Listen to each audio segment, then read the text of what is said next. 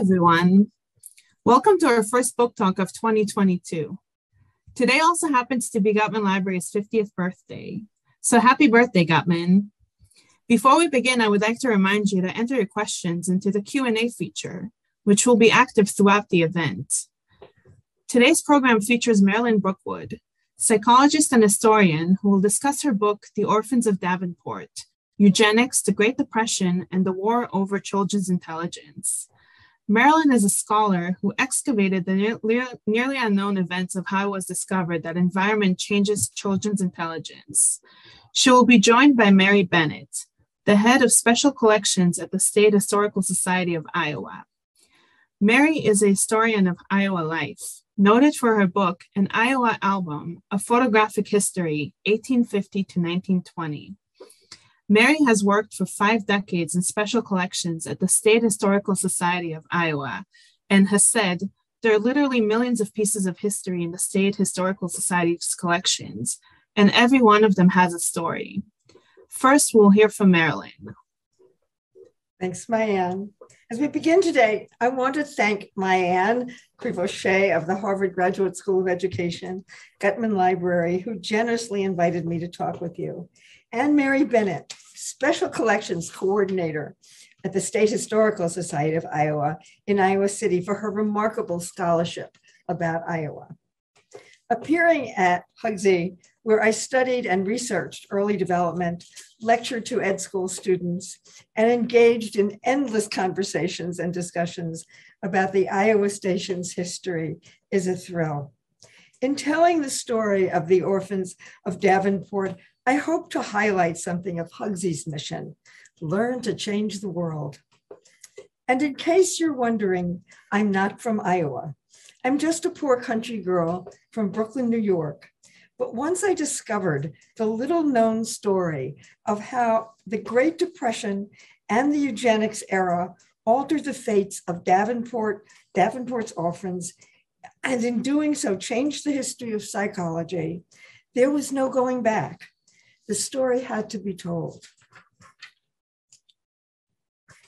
Piecing together this history of the Orphans of Davenport exposed a mystery.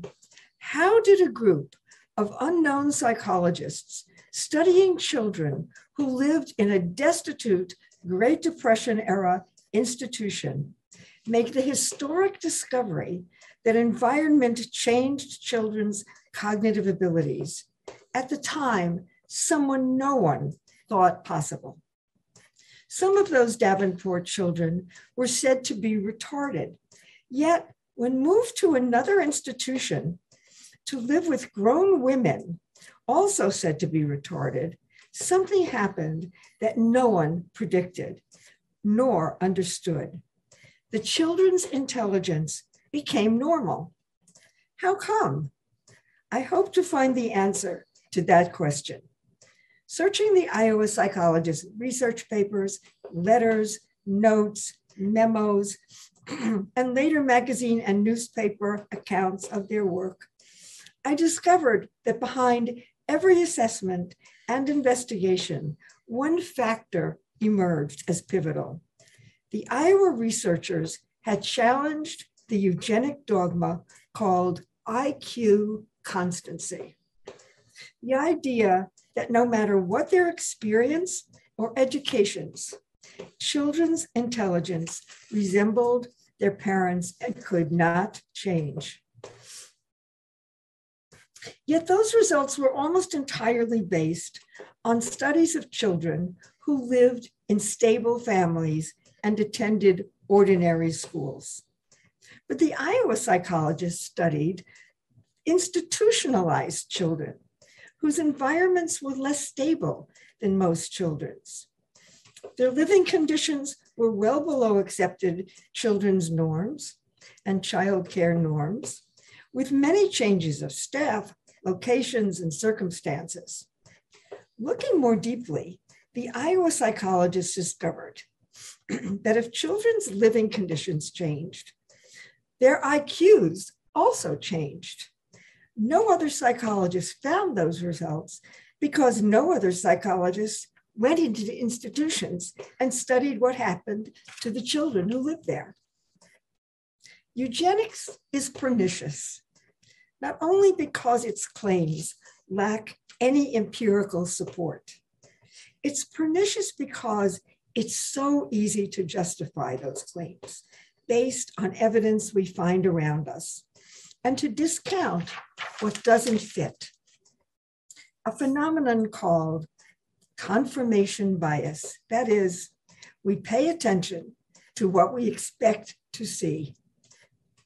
In an age dominated by eugenic beliefs, which assume that children like Davenport's orphans were born inferior, the Iowans' investigations took those environmental factors seriously. In doing so, they accomplished something they never set out to do. They upended ideas of social and cognitive trait inheritance. To help us understand how eugenics works, Mary Bennett will read the episode that begins our story and tells of a needy, probably homeless young woman's encounter with Iowa's 1930 medical establishment. The young woman who presented herself for indigent maternity care at Iowa City's University of Iowa Hospital on May 7, 1934, appeared confused and gave the nurses 2 first names and 4 last names. Because she would not or could not say which were really hers, the hospital officials chose for her. And in Iowa's public records, she is Viola Hoffman. Hoffman could provide so little information about herself that her file did not include how far she had gone in school or even her age. As a matter of routine, the hospital asked women like Hoffman for permission to test their IQs. Because of her unfortunate mental state, it's hard to know whether Hoffman understood what an IQ test was, or that if she had a poor result, she might be institutionalized and sterilized. Although she consented to the test, she may have realized that with her low social status, she was in no position to refuse. This is how it happened that one day, for about an hour, Hoffman sat in a sparsely furnished hospital office with a psychologist who asked her question after question, many containing concepts that in her condition she might have had difficulty grasping. For example, she was asked to consider contrasting ideas, the difference between laziness and idleness, between poverty and misery, character and reputation, and evolution and revolution. If she correctly answered 3 out of 4 of these, Hoffman's IQ would have been assessed in the average range. In another test, she had to mentally compute arithmetic problems. And yet another, designed to test memory, she had to repeat a series of 7 digits forward and then backward, and then do the same with another series, and then another. Hoffman's test result of 66 indicated that her IQ was well below the average range of 90 to 109, and her diagnosis, moronism, became part of her official state of Iowa file. During this period, the terms moron, imbecile, and idiot were official identifiers for individuals whose IQ test scores fit certain numerically low intelligence categories. Intelligence tests were first published in America between 1910 and 1916, and soon became tools in the mainstream public policy crusade called eugenics. Eugenicists believed that all human traits were biologically determined and inherited, and the problematic traits, such as alcoholism, criminality, a tendency towards poverty, epilepsy, insanity, and promiscuity, among others, resulted from low intelligence. Those who exhibited such traits could be institutionalized and sterilized, decisions often supported by IQ test score evidence. Designed to rid communities of the unfit, state governments and the educated class believed that the policies promoted a modern ideal, the creation of a society of the able, to be achieved by improving the racial stock. A pioneer in the testing field, Louis Terman of Stanford University, called IQ tests a beacon of light for the eugenics movement. In addition, eugenicists promoted selective breeding, which encouraged the socially stable and well-educated to have larger families. In the service of eugenic goals, medical doctors diagnosed those who might have problematic conditions such as epilepsy or alcoholism, and court officials had responsibilities for diagnosis of criminality and sexual perversions, including prostitution. Claiming that IQ tests were scientific, mental test psychologists became America's acknowledged experts in the evaluation of the intelligence of persons accused of crimes, recruits in the United States Army, and those confined to institutions and hospital patients like Hoffman. By the end of the 1920s, nearly all states had passed laws permitting the involuntary sterilization of those with low intelligence, most of them poor, most of them women. For some, sterilization may have been a choice freely made, but for others, particularly women of low social status, the power distance between those who designated for the procedure and the medical or court officials made refusal difficult.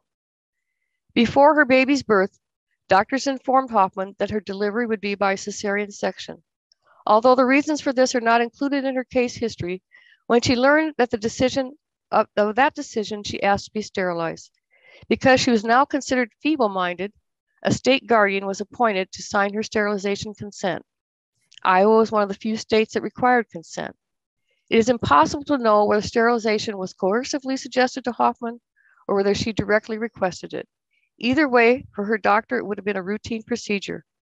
From the perspective of most ordinary people, human ability and success were determined by genetics and not environment, and accounted for the superiority of the middle class and upper class whites. Therefore, Hoffman's sterilization would have been viewed as beneficial to society and to Hoffman itself. It would free her from the burden of raising a child whose descendant traits and unfortunate heredity would lead to a hopeless life. Better to prune the withering branch of the genetic tree. In July, after Hoffman delivered a normal baby boy, who she named Wendell, her mental state deteriorated further. Although she took care of her newborn son, she was unaware that she was his mother. Her hallucinations increased and she stopped keeping herself clean. 6 weeks later, doctors diagnosed her as insane and committed her to Clarinda, an Iowa State hospital for the mentally ill. Not considered by authorities who evaluated her were the traumatic events that occurred during her pregnancy when her husband, who had already been married 3 times, divorced and abandoned her. Hoffman's appearance of mental illness may have been related to antepartum depression, that is, depression that occurs during pregnancy. Along with postpartum depression, both conditions are recognized today as treatable with psychotherapeutic and medical interventions. With his mother institutionalized, Wendell spent his first year at a Des Moines juvenile center. In the summer of 1935, when her son was 1 year old, Iowa declared Viola Hoffman cured of mental illness and released her to the care of a sister in Chicago. The state would have permitted Hoffman to resume custody of her son, but instead she chose to relinquish her parental rights. During the Great Depression, a divorced mother with a history of mental illness would have faced insurmountable economic and social barriers to finding work and successfully caring for herself. Officials therefore transferred Wendell, now a ward of the state, 170 miles east, to the nursery at Davenport's home, Iowa's principal state-run orphanage. As you heard in Mary's reading, during her time at the University of Iowa Hospital, the course of Viola Hoffman's life and her son's were shaped by eugenic policies. But who authored those policies? And how did eugenicists become the referees of intelligence and character in America? Many of the eugenicists in our story were highly respected academics, often psychologists, who held positions that carried much prestige. Perhaps the most notable was the head of Stanford University's psychology department, Lewis Madison Terman. Terman produced one of the most widely used intelligence tests in America, the Stanford Binet. As a matter of fact, it is still used today. Here's Lewis Terman in his office at Stanford. Terman claimed with no evidence that the IQ test was scientific and became admired for his test's ability, based on IQ scores, to decide who should be institutionalized or sterilized. Following a 1927 Supreme Court decision called Buck versus Bell, nearly all states passed laws permitting sterilization and institutionalization of those with low intelligence. Hoffman was a textbook case of such a person. When Hoffman asked to be sterilized, her request was viewed as desirable for society, implicitly for the superior white society, better to prune the withering branch of the genetic tree. But there were Americans who thought differently, and one of them, Des Moines, Iowa matron Cora Bussey Hillis, dramatically changed the equation. Mary Bennett will read to us more about the significant but unrecognized Cora Bussey Hillis. Born in 1858, Cora Bussey Hillis was in her early 20s when her mother died, and she assumed the care of her disabled younger sister who could not walk and was shut out of participation in many activities. Although doctors had little hope for her sister's recovery, Hillis searched for therapies to support her return to health and eventually helped her attend college and enjoy a productive life. From this lesson, Hillis, the daughter of a Civil War brigadier general and now married with her own family, became deeply interested in child welfare and development. When she tragically lost 3 of her 5 young children to accident and illness, Hillis recognized that, as with her sister, not even doctors had the necessary information to keep young children healthy and safe. From that terrible awareness, Hillis defined her life's mission: the establishment of a center that would give the normal child the same scientific study by research methods that we in Iowa give to crops and cattle. To support her goal, Hillis began a search for scientific theories of child development. She was amazed not by what she found, but there was nothing to find. Quote, "I waded through oceans of stale theory written by bachelor professors or elderly teachers and discovered there was no well-defined science of child rearing. There were no standards. All the knowledge was theoretical and with no research basis." As she gained experience and contact, Hillis's mission became widely known. But when asked about her idea's origin, she would say, "Oh, it's in the air." She feared that if it were known that the concept came from a woman, what she called of humble origins, it would not be seriously considered. But Hillis was an innovator. She had an idea that no one before had considered, one she believed was God's work. In an effort to enlist advocates, she approached the University of Iowa, where 4 of its presidents barely heard her out before turning her down. One suggested that she apply herself to raising money for the campus carillon. Hillis also attempted to find support from the state's legislature, but in nearly 20 years, just 6 legislators agreed to speak with her. By 1917, just as Hillis's proposal had reached the brink of approval from the Iowa legislature, the United States entered World War I. Anticipating that the state's funds would now go to the war effort, at the last minute, her campaign was rescued when local newspapers headlined, quote, that only 41 of 250 Iowa young men were sound enough to go to war. Hillis immediately took to those same newspapers to suggest that the rejected recruits had been brought up by mothers who relied on inherited traditions and the leadings of instinct because they lacked scientific information about how to raise fit children. Then Hillis placed a cartoon in the Des Moines Register advertising that Iowa spent more money on goats and hogs than on its own offspring. In response to that pressure, Hillis's bill finally was passed. Importantly, but not with a lot of fuss, Hillis, Seashores, University of Iowa President William H. Jessup, Iowa State Legislator, the Iowa Governor, along with 500,000 women's group supporters, had taken a stand on the side of environment's influence on development.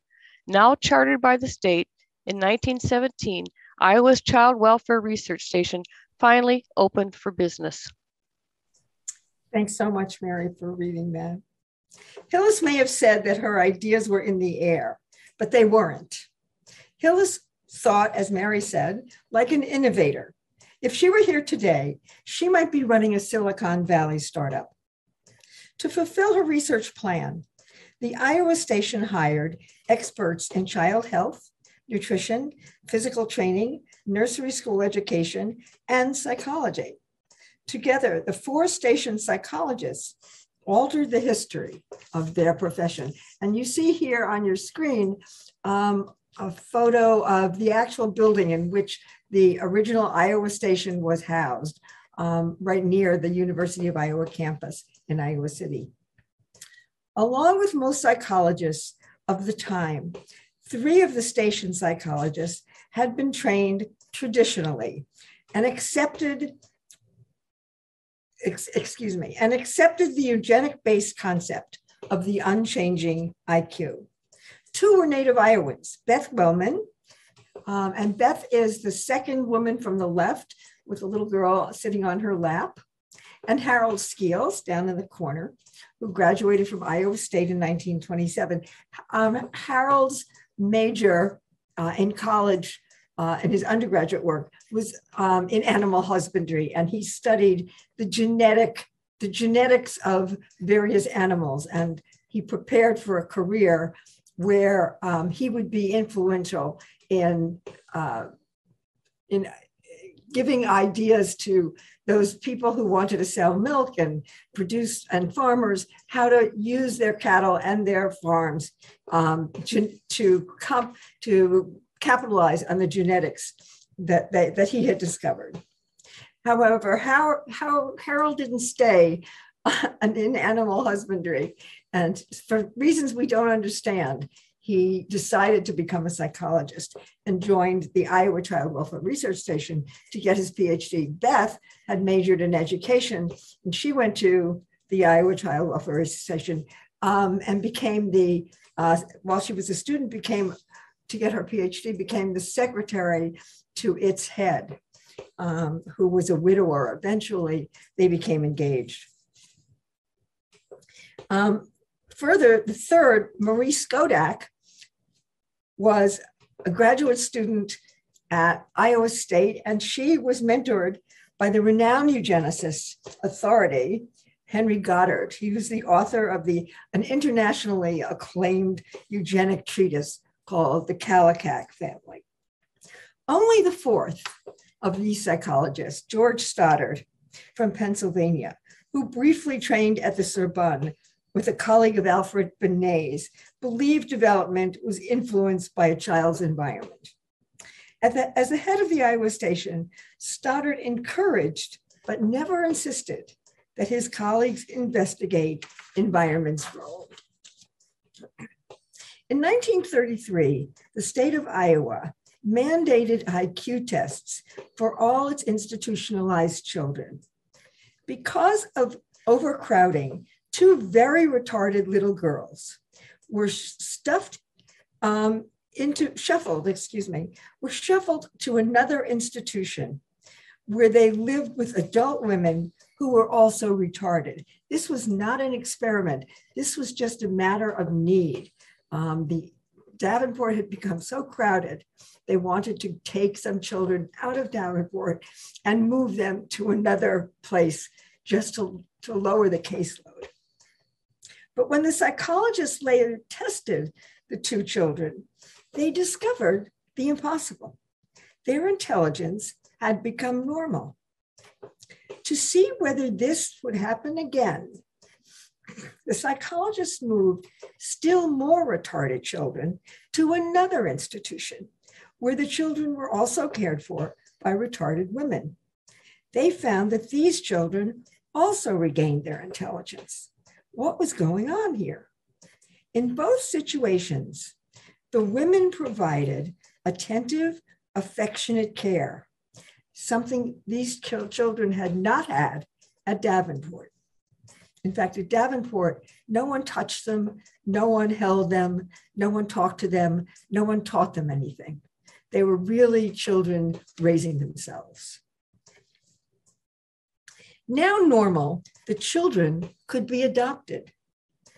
Such spectacular results could not be ignored and were even reported in Time magazine, which wrote, "Illegitimate children of feeble-minded mothers and laboring fathers, after being placed in good homes, turned out to be bright children. But apparently normal youngsters kept in an overcrowded orphanage deteriorated." After many more studies, in 1938, 1939, the Iowans published research showing that when children's environments changed, so did their IQs. But they were unprepared for the firestorm their own profession ignited against them for those ideas. The brutal attack was led by Louis Terman, who in 1913 had said, the IQ test he was producing would allow the segregation of the feeble-minded, which is sure to follow the further use of intelligence tests. It will, besides aiding in the elimination of degeneracy, remove a demoralizing and retrograding influence from the lives of many normal children who are compelled to associate with feeble-minded children either in the home or in the school. In Terman's 1923 inaugural address as the head of the American Psychological Association, he announced that his IQ test had been given to 2 million World War I soldiers and several million children, and it had changed the public's view of psychologists from harmless cranks to scientists of human engineering, and was reshaping the national policy on immigration. Around that time, Charles Davenport and Harry Laughlin at Cold Spring Harbor's Eugenics Records Office were leading eugenic attacks against immigrants. Between 1890 and 1920, 20 million immigrants had come to the United States from Central, Southern, and Eastern Europe. And those immigrants had very much excited the eugenicist backlash against them. They promoted a blizzard of eugenics, focused radio coverage, newspaper and magazine articles, public lectures and conferences, YMCA programs, museum installations, and community celebrations, such as church picnics featuring eugenicist speakers. Here, can we go back to that other slide? Mayanne, is that possible? The one before with the young women. Anyway, the slide before this show these young women working at the Eugenics Records Office. These women were recruited from all over the country and trained to go into the community and ask questions of people about their traits and their families and their neighbors. And from that, they collected over 1 million 3x5 index cards, which they kept at the Eugenics Records Office. When eventually the Eugenics Records Office was closed down, those cards were said to be worthless for any academic study. This slide you're seeing now has eugenics, the study of human inheritance, and it has these supposedly scientific posters and showing inheritance and how traits are inherited. None of this had scientific basis for humans. It had scientific basis for pea plants, which is where the ideas came from. A friar in Eastern Europe had done a lot of research on pea plants, and he saw how the traits of color in the pea plant flowers were inherited. And eugenicists took those ideas and they assumed they also held for humans, which they absolutely did not. Eventually, there would be hundreds of college courses on eugenics, including at Harvard, Columbia, and Princeton, in which eugenic science was taught to thousands of students. Another American eugenicist, Madison Grant, published a best-selling 1916 book, The Passing of the Great Race, which identified a master race, here's Madison Grant, called Aryans. If that sounds familiar, it should. This is the word that Hitler used to describe the people who were superior and who he wanted to make the center of Germany. Grant became known as America's most influential racist, and Hitler called Grant's book his Bible. The book was used by Nazis in their defense at the Nuremberg trials. In 1933, an item on the agenda, and remember, 1933 is the year when Hitler was elected Chancellor of Germany. In 1933, an item on the agenda of a White House conference on child health and protection held in Des Moines suggested that retarded children should be euthanized. The report wrote, "Public sentiment does not as yet permit the elimination of these unfortunates, even when their mere existence is obviously of no value to anyone, including the unfortunates themselves." Was any of that era's racist and classist eugenic onslaught directed at Iowa's Black population, who were at the time less than 1% of Iowa's population? During the Civil War, some formerly enslaved persons took refuge in the southwest town of Amity, where there had been an underground railway station.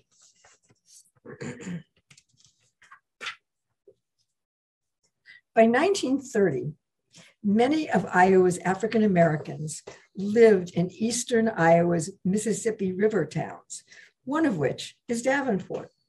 In that year, there were 685 African Americans in Scott County, where Davenport is located, about 5% of Iowa's population. Mary Bennett's scholarship notes that in the 1930s, federal population census for Iowa found 7 African-American boys and 5 African-American girls under the age of 1 living in Davenport households. In my research, I scoured every report about the Iowa Station studies of Davenport children for mention of Black children or Black families. I found none. This seemed implausible. Was it an omission of mention, but not an absence of fact? Were Black children living at Davenport, but due to constant eugenic declarations, were they just not noted, or were they excluded as subjects from studies due to racist bias? Further, Davenport's small Black community have decided, as Mary Bennett suggested to me, to care for their needy children through African-American churches, which would act as agents. Mistrusting the white establishment, had the Black community set up its own facilities? Or was eugenic dogma so alarming that the Black population chose to stay far from its reach? Would the African-American population have trusted Iowans to treat them fairly?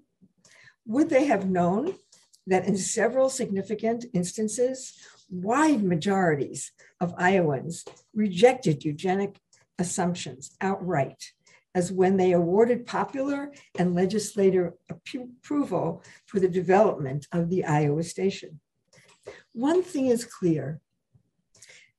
The language and ideology of eugenics echoes today in attacks in America and worldwide that revile Asians and Jews and others, and are especially focused on Black and brown people.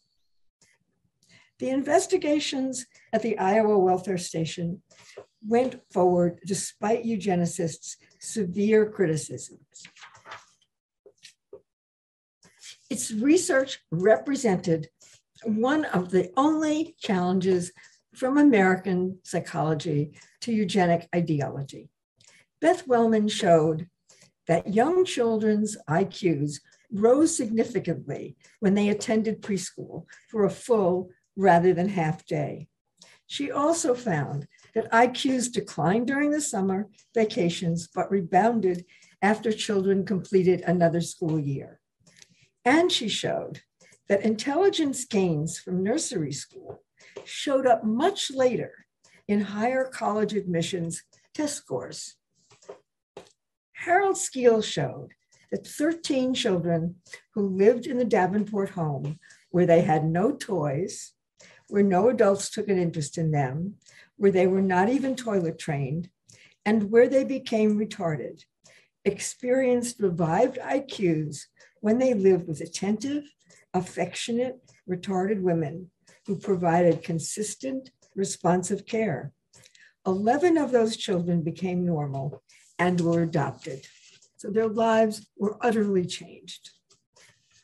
And Maurice Skodak discovered that about 200 children of intellectually limited birth parents who were adopted between 2 and 6 months of age into middle-class homes developed IQs in the superior range.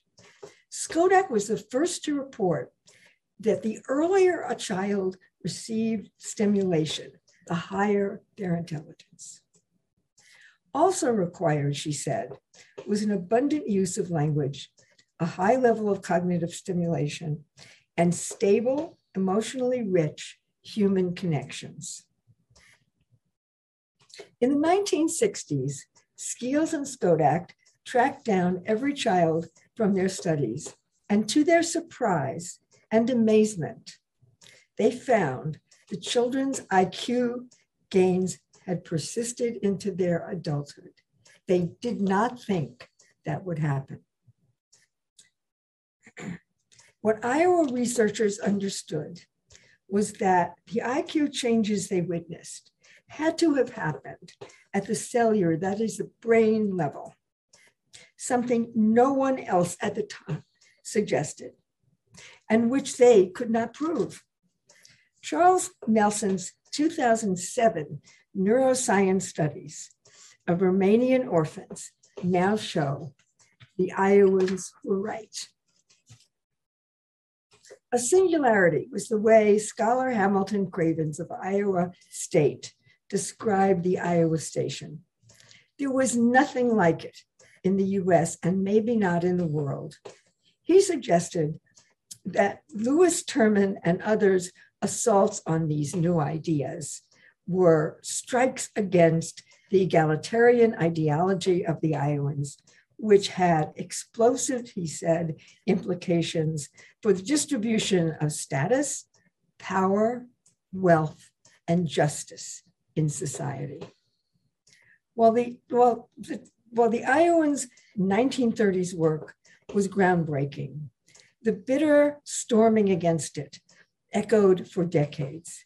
Not until the 1960s were the Iowans' radical findings recognized by their own profession. But when they were, psychology finally entered its modern age. Thank you, Marilyn. We'll now begin the Q&A session. Yes, we're going to start with a really big question. What did you leave out of the story? I could write 5 more books on what I left out of the story. I didn't tell a lot about the women who took care of these children because I couldn't get their records. They were in a state institution, and you can't just go and be given records of people who are labeled retarded from state institutions. And I would love to know more about them. I also did not, there are people I haven't mentioned today. One of them is a man named Simon Oster. He's in the book. And he worked with Skeels, and I found him and met him and interviewed him several times. I would have loved to hear even more about his experiences with Harold Skeels. I also did not talk a lot about the lack of science that permeated this era. And for example, Lewis Terman, when he was in college and then in graduate school, he did not want to take any science courses. This was a man who went out and publicly said that eugenics was scientific. He had no idea what he was talking about.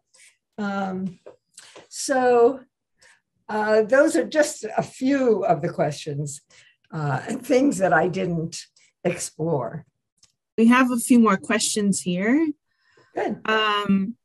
How did you know there was something worth researching before you delved into the Iowa studies? Okay, this is, you know, you never know what the next bend in your life is going to be, right?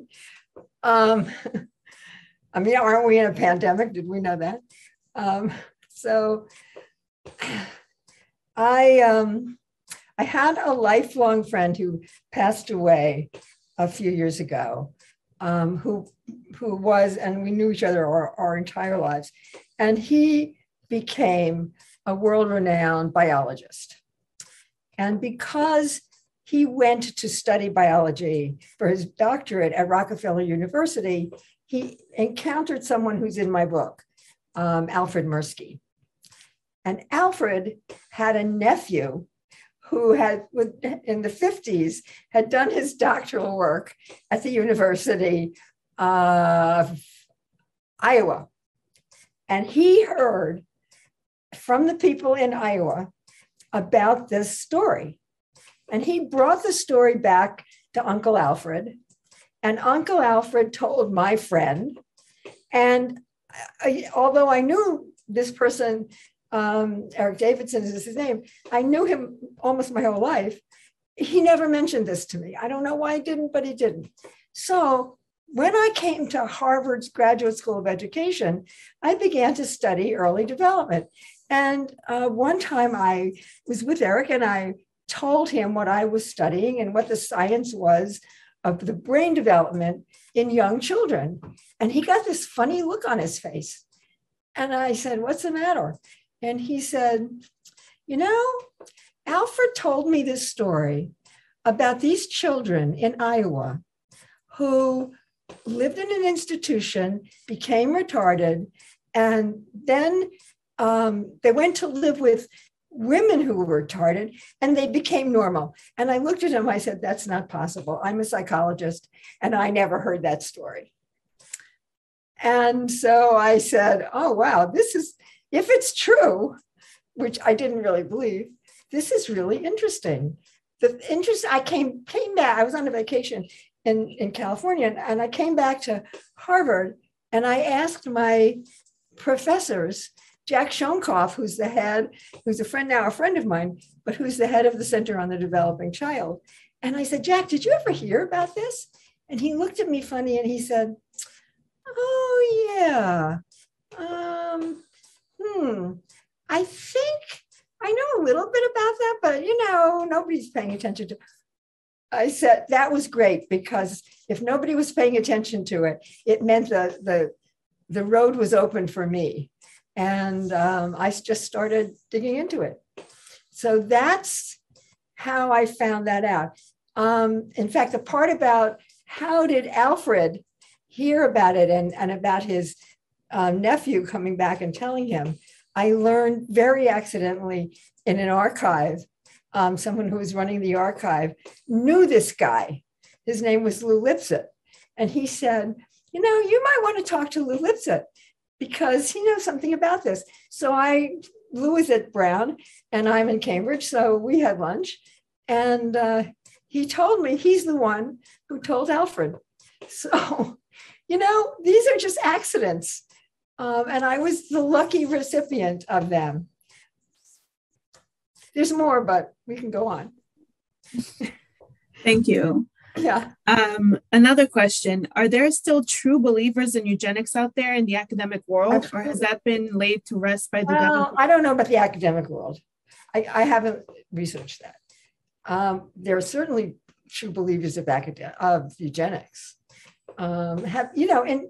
In anybody's family, don't they say, "Oh, he talks just like his father. She tells jokes just like her cousin," and people build on that and think, okay, it's inherited. And some there may be some truth to that, but what the eugenicists didn't do and don't understand is the role of environment.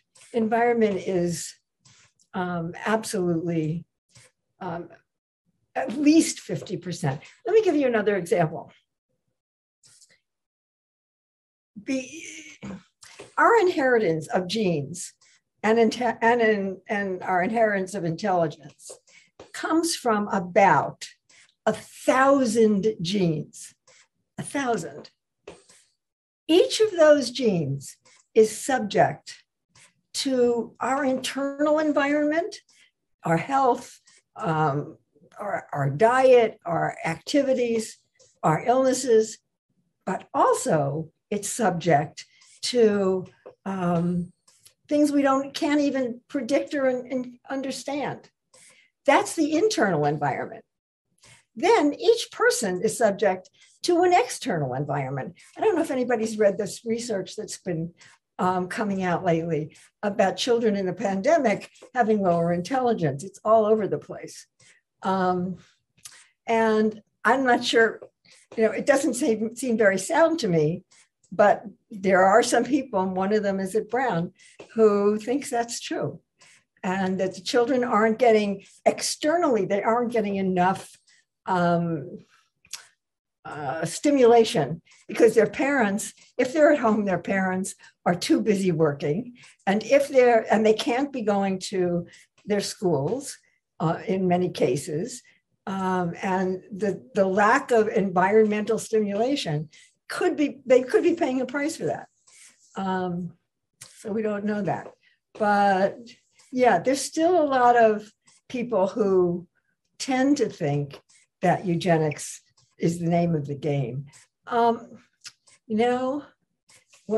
you read about eugenics and what eugenicists think, there are people like that. There are some scientists who think this is true and who have been chasing genes to show that it's true, and they haven't been successful. So, and today you can chase genes for a long time and get a lot of information. So I don't know where that's going to go. Thank you. Someone writes, I'm scarcely an advocate of intelligence tests, but you keep using the phrase, well, the child was actually intelligent, George Stoddard was very intelligent, etc. So you're using the same term, but substituting your own informal criteria. How do you respond to this question? That's a really good question. No one can define intelligence. It has never really been defined. And this is a brief talk. In my book, I talk a lot about Stoddard, for example, as a great example of his quest to know things. He had a reading library that was really very impressive. He read voraciously, and he read all kinds of books. He read in science, he read in literature, he read in the arts.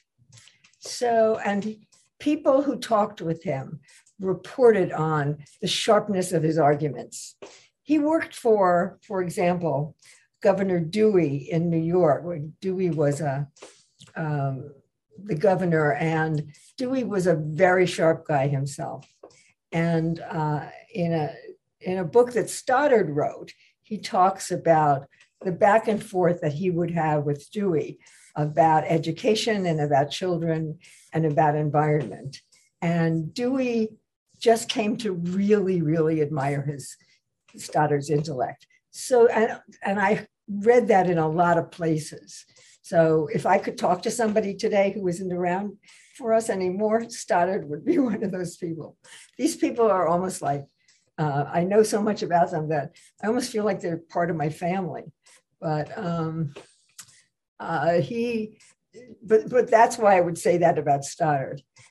When you talk about children and you talk about intelligence tests, what are you really saying? Those intelligence tests or IQ tests don't really tell us a lot about who the child is. And today, that's not really a good method to know the intelligence of a child. It's really almost impossible to know that from those kinds of tests. If you ever read those tests, you'll see that what they really contain are pieces of the culture that have been taken and put into the test. But, as I mentioned Alfred Binet a little while ago in Paris. Alfred Binet was a French psychologist, and he believed in environment. And he would ask children questions. And in his writing, he said once, he said, some of those children they lived in Paris. They had never seen the Seine. What are we learning about their environment here that is so limited? So intelligence is a mystery, I think, still. I was at a conference, an academic conference a couple of years ago, and somebody asked me, so Marilyn, what is intelligence? How do you define it? And I said to him, it's what's on the test. And that's not an answer. I mean, really, it's not. So, and really and he said, other people have said that to me too. I said, well, that's because we don't know what intelligence really is. Look at the artist versus the engineer. I mean, look at those two different ways those minds work. We know so much more today about how minds work, and we still don't understand intelligence. If that helps, I don't know if it does. It's a good question, though. Thank you. Thank you. We probably have enough time for one more question. Okay. Thank you for writing this important book. In addition to reading your book, I also want to expand my reading a little. Any seminal work that you use that you can point us or recommend? But that is a hard question, because there's really nothing much out there about what I'm telling you, which made it really an important book to write. I would say the history of learning was one place I went.